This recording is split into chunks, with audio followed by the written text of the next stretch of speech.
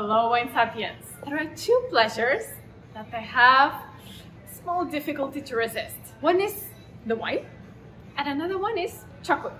The little problem here is that everybody says it's not so easy to actually pair them together. So today I'm in one of the best places in Barcelona that has a selection of wines and chocolates, and I will speak with the sommelier, Arnau, and I will ask them to give me some tips how actually to make a perfect combination and explosion of pleasure of these two products. Hello. Hello, Arnau. It's really not easy. The chocolate usually have a lot of sugar or have a lot of this kind of butter. Yeah. But I think the most important is to have a minimum of 85 or to 90% of cacao. Do you have that here? Yeah, of course. For example, I love Simón. I think there are really good chocolate. Are also local from nearby. Here? Yeah, it's from Celler Vinyes Domènech. Okay. Why this kind of chocolate with a high percent of cacao? 99, it's a lot. We don't have sugar practically. We have a lot of astringency. It's interesting to pair in this case with the tannins of the red wine, and I think it can combine really well the flavors of cacao, of chocolate, with the flavors of very ripe red wines. I think we need juicy and full-bodied red wines. Okay, so not necessarily sweet wines, no? We can actually can have a dry red wine.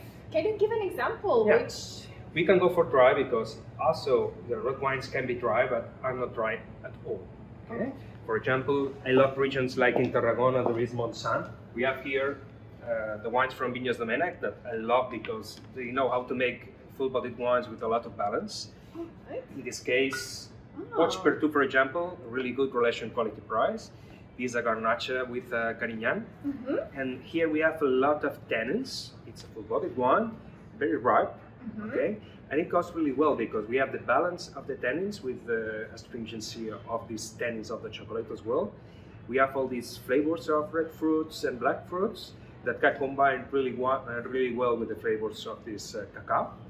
And as well, we have all this sensation of roundness that could play really well in this balance for this period. Okay, nice. And actually, even the name, Watch per two, which means... Yeah, crazy for you. Crazy for you. Yeah. Wow, that looks like an attractive combination. Yeah. Also adding that soon is coming the St. Valentine's, where I think we need some inspiration, know how to surprise our partners and maybe do some aphrodisiac pairings that the serotonin that comes from cacao together with the wine that is always happiness. A good wine for the day of the couples, for the happy people, because it's an experience.